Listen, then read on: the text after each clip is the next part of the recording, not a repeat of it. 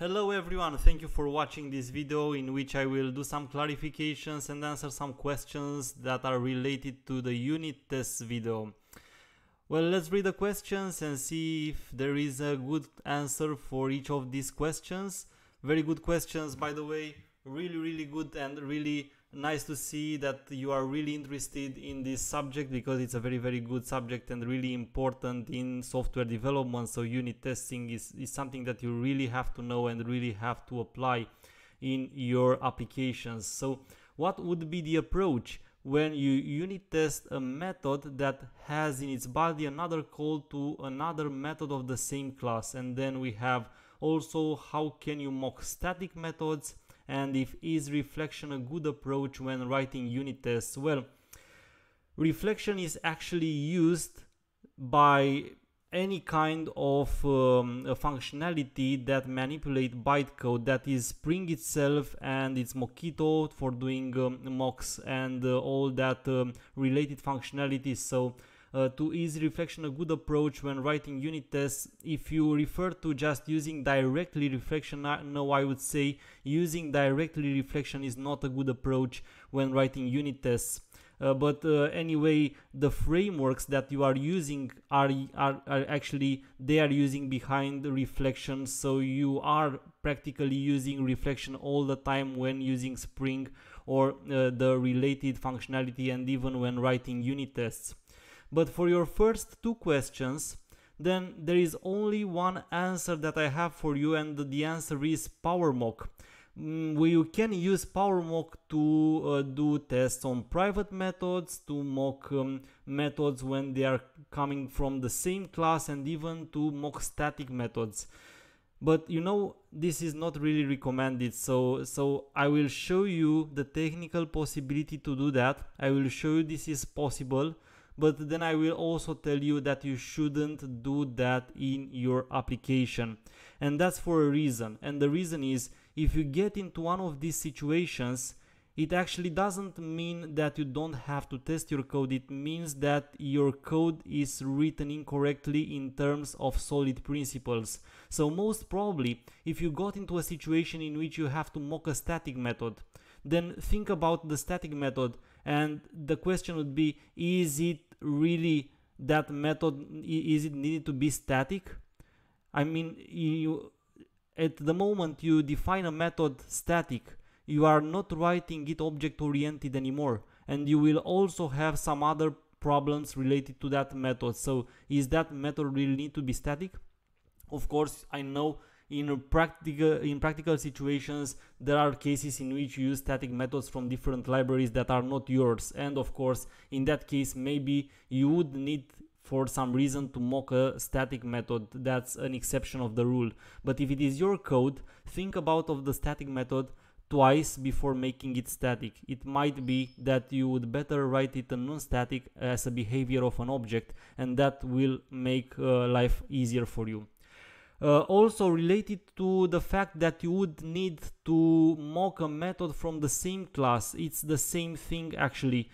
If you call a method from the same class, then this could mean that your class have more than one responsibility, so you don't actually respect the single responsibility principle. If the method that you are calling is private, then you have the possibility, of course, of having a private behavior. You have again to think twice if the private behavior is part of the same responsibility as the class.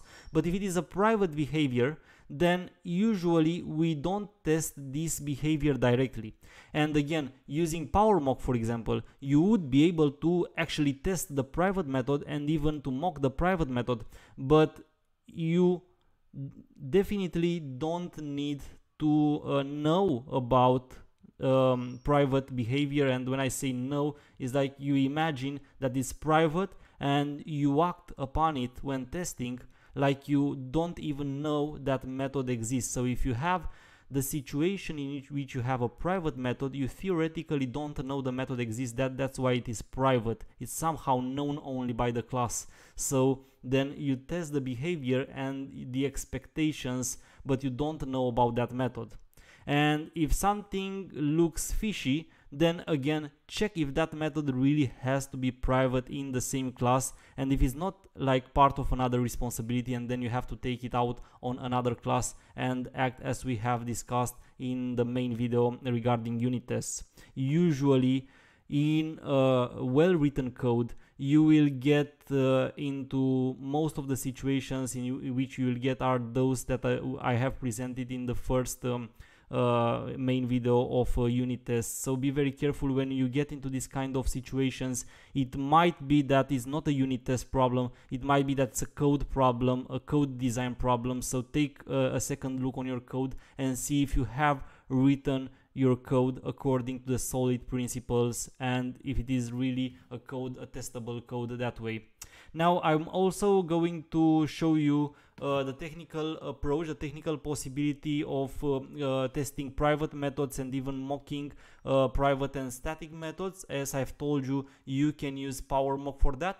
So in order to use PowerMock, by the way, I have used actually the same project here as in the main video, and I have only added the dependencies for PowerMock, which are 2 dependencies here. I have used the latest version, and these are the dependencies that I have added beside what you have seen in my main video. And then I have created 2 methods in the product service class, one that is a private method that I want to test.